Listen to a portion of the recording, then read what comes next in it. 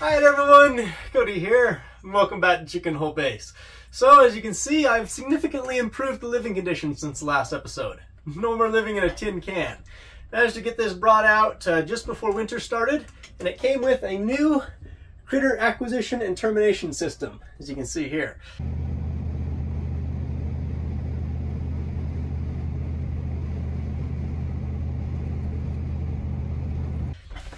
So, this is absolute luxury compared to what I was living in before. Let me show you guys around. So first of all, look at all this room. I can properly stretch my legs, I can do exercises, all sorts of stuff. It's so great. I've got 110 outlets so I can plug stuff into the wall. The bed is much larger, it's much more comfortable. I can look right out here through the window and I can see the condition of the batteries and the power coming out of the solar panels. Over here, I've got a stove and an oven so I can cook my food. Deluxe. I've got running water, which right now is not turned on. It's very cold this time of year, so I try to keep it off so that the pipes don't freeze. I look out there, you can see the chickens. This does have a heater, and it does work, but I'm trying to conserve resources, so I only turn it on when it's really cold. I do also have a fridge. It's a gas or electric. It does work, but right now it's just being used as a mouse-proof box, essentially, so the mice don't chew into things. If I open this, you can see, here's the bathroom. Flushing toilet, bathtub, shower. Again, this is not turned on at the moment, but all the plumbing and stuff does work, and it's very nice. When things warm up a little bit, it'll be a lot more easy. And this door here serves double duty. It is also the door to the airlock. You see, come in here, you can turn on the light. You want to come in? All right. I can close this door, seal it. I can depressurize, but before I do that, of course, I'd want to put on my suit, which is in this closet here. All right, we'll go out. Let me get on my suit first. So, let me just put this on, and we'll go outside, let him go run, and also see what's been going on in the base for the last little while.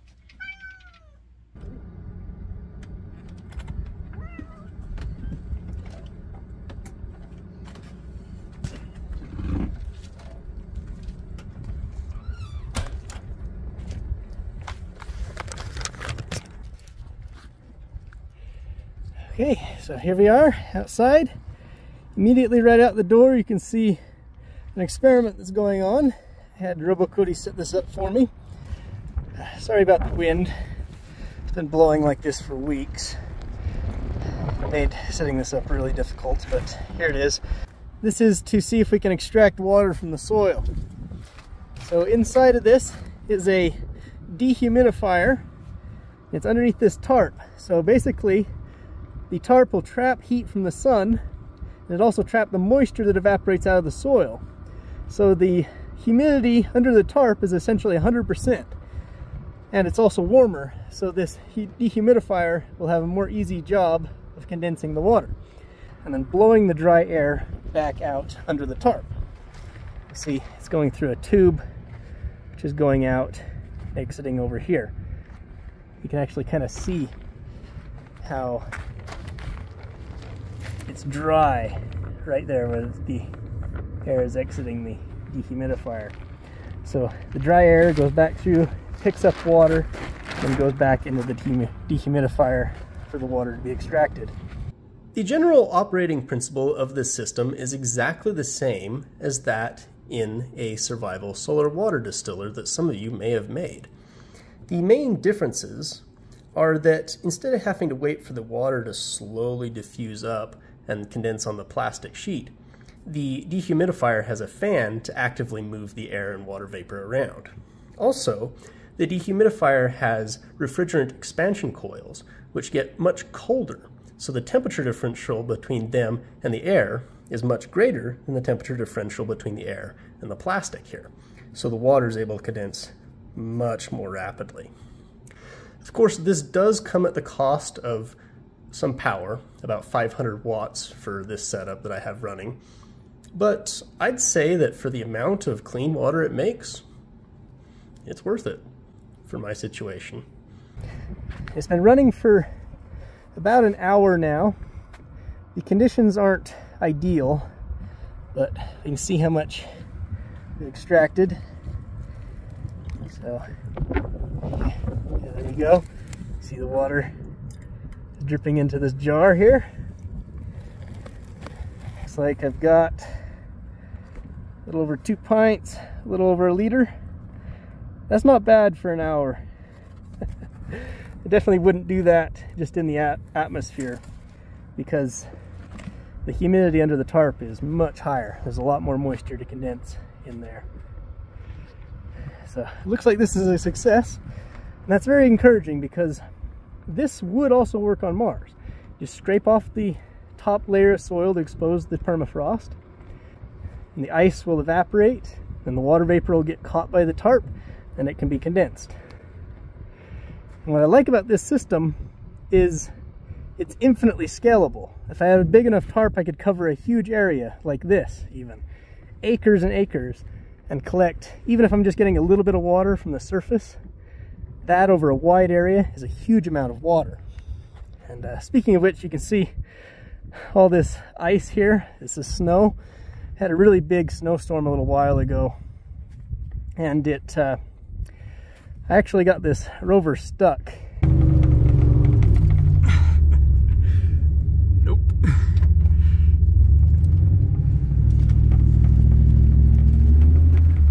Uh-oh, I'm really stuck.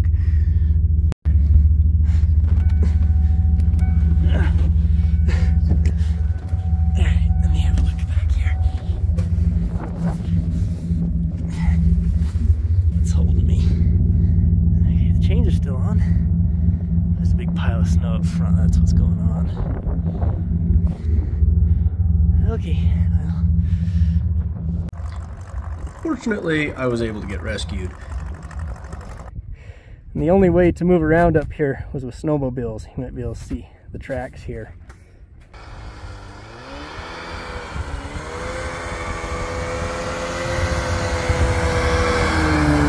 But we've definitely been taking advantage of the free water. It should snow a little bit on Mars, especially near the poles. But this right here was a lot of water. And when we were clearing this area here, I had Cody scoop it up and move it into the tanks so it could be stored.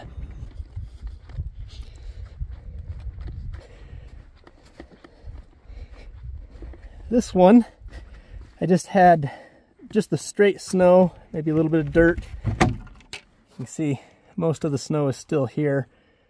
It's been slowly melting. Keep this cover on there so the critters don't get in there. This one over here had all that salt in it, if you remember. Well, the salt made the snow melt, so now I've got a big lake of brine, essentially. The melting point is much lower, and that is why it's liquid. We can pump that out and use it. I was planning on using it as the ballast inside the gas regulators. Let me show you that over here. So first of all, you can see the water's melting in there as well. But this gas regulator, it's currently upside down. The idea is that it'll be an inner barrel floating on a larger barrel, which is full of water. And then as the gas, like when the sun comes out, the gas expands, it'll go into this and push that barrel up, right? And this maintains the pressure. And the idea was if it was salt water, first of all, it would keep it from freezing, so it wouldn't get stuck.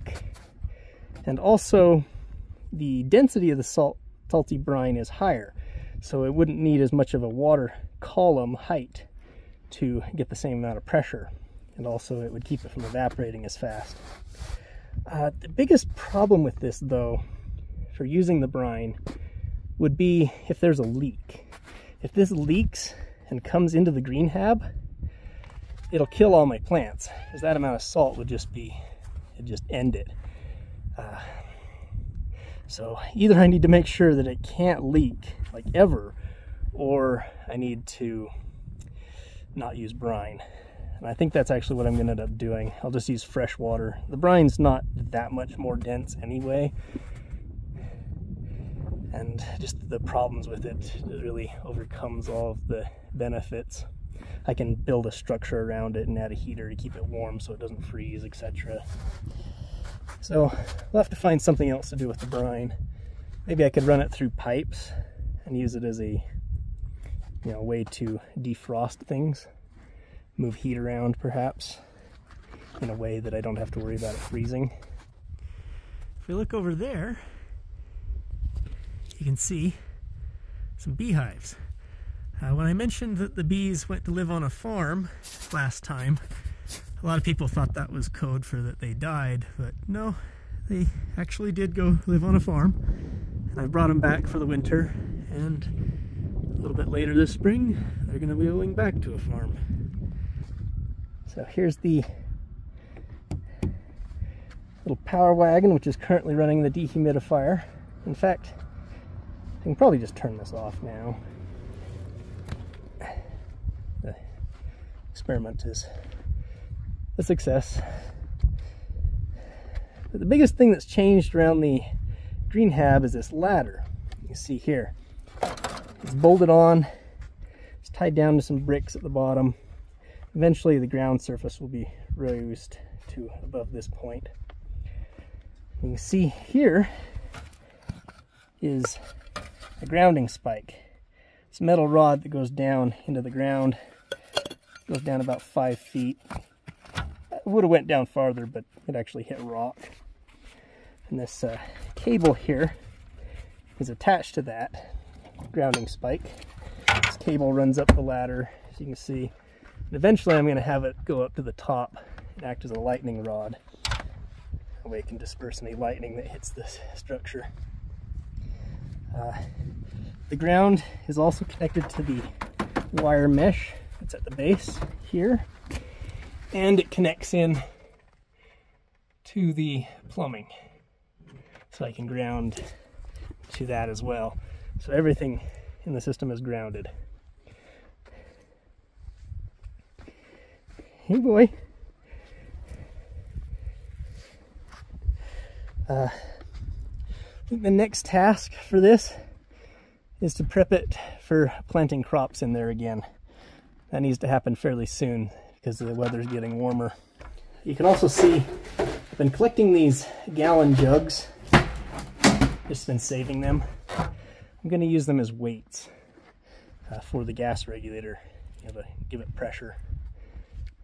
We'll work on that more later. But for now, I think he wants us to go in and see what we can do with this water. I'm going to process it and see if I can drink it. I'm going to have to run it through a filter or something. Yeah, that should be pretty good. Water extracted from the dirt. Of course, just shoveling the snow was a lot more efficient, but this could be done any time of the year, and presumably is a little bit more clean. Okay, ready to go back in? All right. Bring the water in.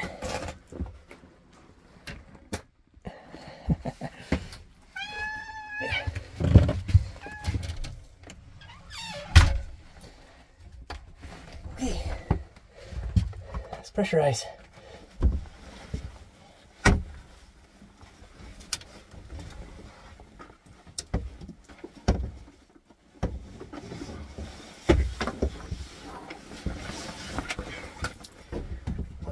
You can probably go in there now.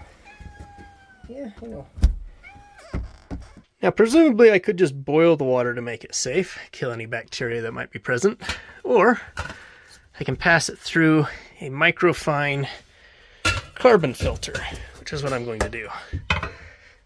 Let's just set this up, run my condensed water through this.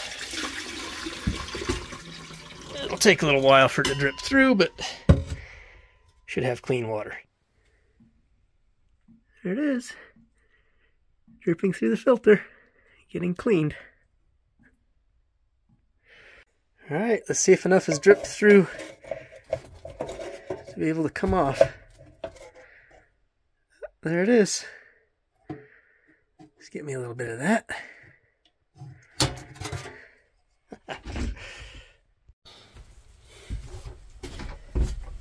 Okay, here we are. Let's give it a taste test. Okay, so it's not the best water in the world. It's essentially distilled water. There's no minerals in it, so the taste isn't that great. In fact, it seems to have picked up the flavor of the tin can itself. But other than that, completely drinkable. Water that came right up off the ground. I like that I can do this. And I like that this could be done on Mars. A system very similar to what I've done there, except it'd probably be collecting it as a solid instead of liquid, but same idea. It could work. So while RoboCody continues to work by moving soil around, putting the main door on the airlock, etc., I thought I would do an experiment here and show yet another source of water that I might be able to access. So this is the dry clay powder that we produced in the last video. This is the same stuff that we made that little bowl out of. And you can see it's completely dry. You might be able to, I can definitely see dust wafting off above it. So you would think that it would be completely dry, no water. But I think that might not be the case. Let me turn on this little scale here. Zoom in on it so you can actually see. And I'm going to put 100 grams of this clay powder onto the scale. There we go. So now I'm going to take this clay and I'm going to put it into this little steel crucible. As you can see. And transfer this into this little tabletop furnace. Now, I'm going to turn it on and heat it up. So this is maybe not the smartest thing to be doing indoors, but I am watching it close and I don't expect anything dangerous to be coming off of this. So clay is a hydrated silicate mineral. In this case, it's volcanic ash, which has reacted with water to form bentonite clay. Now, heating it reverses that reaction. Here are roughly some of the possible chemical equations for the actual reactions that are going on. So if we open this up here, you can see the walls of the chamber is glowing red hot. And we might be able to see some water as steam coming out of the clay. Especially if I give it a little bit of a stir here. Yeah, there we go.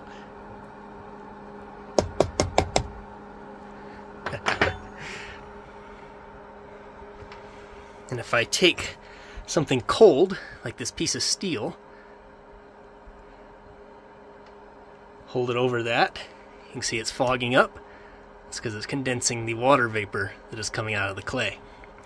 So, if I were doing this on a larger scale, say if I'm firing bricks or something, it might make sense to condense the gases that are coming out of the furnace, because a lot of that is going to be water. Okay, it's now cold enough to handle. Yep. I'm going to dump the powder out onto the scale.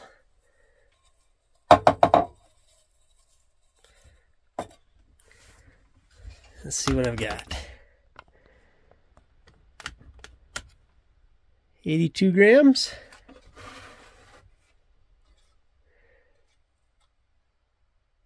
So that means it was roughly 20% water by weight. All right. There we go. Showed a few methods of getting water. Hope you all enjoyed. I'll see you next time.